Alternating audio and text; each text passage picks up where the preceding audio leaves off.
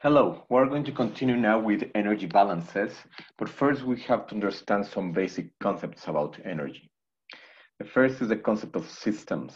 And a system is a quantity of matter or region in a space where a process that we're going to study has to occur. And it has a surrounding. So mass or region that is outside the system is all the surroundings, and it is divided by the boundary. So this is a real or imaginary surface that separates the system from its surroundings. It could be fixed or it could be movable, it could move. There are types of systems. Closed systems are controlled and fixed amount of mass. Energy may cross the boundaries, so no crossing of mass. Energy might cross.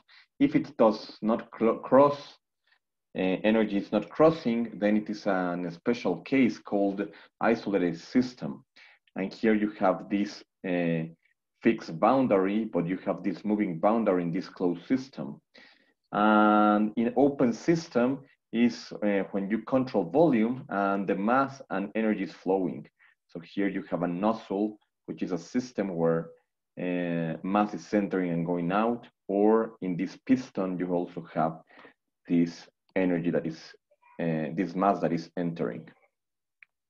The properties of a system is any characteristic of the system that is defined by the fundamental or secondary dimensions. It could be mass, volume, temperature, pressure, density. There are the intensive properties, which are independent of mass. Temperature, pressure, and density are examples. The extensive properties depend on mass, on in extension.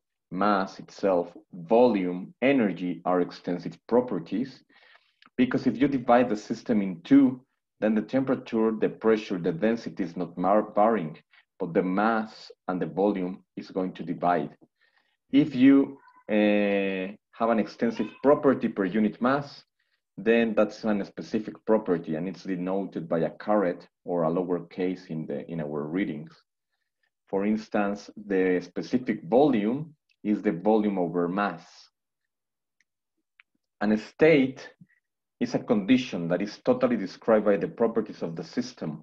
The values are fixed, so a change in any property will result a change in state. If you change, let's say, the volume, then the state is different. Steady state is when the properties do not vary. Flows are constant and there are no accumulation in the system.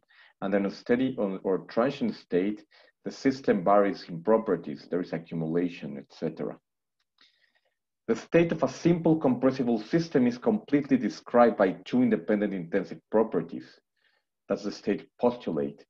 Simple compressible system is when you have absence of electrical, magnetic, gravitational, motion, surface tension effects. Most likely we're going to be working with these systems. So two independent intensive properties can actually define the state of this system. So the equilibrium state is the state of balance where there are no unbalanced potentials or driving forces within the system. Thermal equilibrium is when you have the same temperature, no heat flow. Mechanical equilibrium, no pressure differential. Phase equilibrium, the system involves two or more phases and each one stays. The chemical equilibrium is when there are no chemical reactions. The zeroth law of thermodynamics states that two bodies are in the thermal equilibrium if they have the same temperature.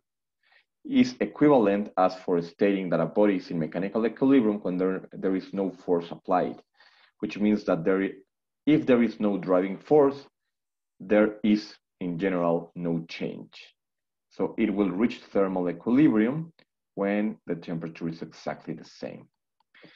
And the absolute zero, which is not the same, is when the state of matter suggested as the absolute zero is the state where there is no disorder or motions in the molecules. The minimum temperature to be reached is 0 Kelvin or 0 Rankine, which is equivalent to minus 273.15 degrees Celsius. Absolute zero cannot be reached using only thermodynamic means. You need other like quantum mechanic means, etc. A process is when you are changing the system through a series of states. You have an initial state, and then it will have a final state, and that is a process. It will follow a process path, a series of states through which the system passes during that process. And a cycle is when the process path is going to be closed, and the initial and final state is going to be exactly the same. A steady flow process is a process during which a fluid flows through a controlled volume without changing in time. Volume, mass, and energy content remain constant. There are what we call the point or state functions. They only depend on the state of the system, not on the path of the system they took to reach the state. They have exact differentials. The difference of volume, the difference in pressure, difference in temperature, the difference in content of energy, like potential or kinetic energy, are point or state functions. Path functions depend on the path the system took in order to go from one state to another. If you take another path, then the path function will be different. They have inexact differentials like heat and work. If we have this process where you start in point 1 and you go through process A or through process B, the difference in volume is exactly the same, 3 cubic meters. But then the work, which is the integral, which is the area below the curve, this area below the curve is different, is less than this area below the curve. So in this case, you can see that point and path functions are totally different. Once again, in point functions, you only look for final and initial state, the difference. And when you have a path function, it does depend on which path is going to be taken. So this is everything I have to say right now about these basic concepts.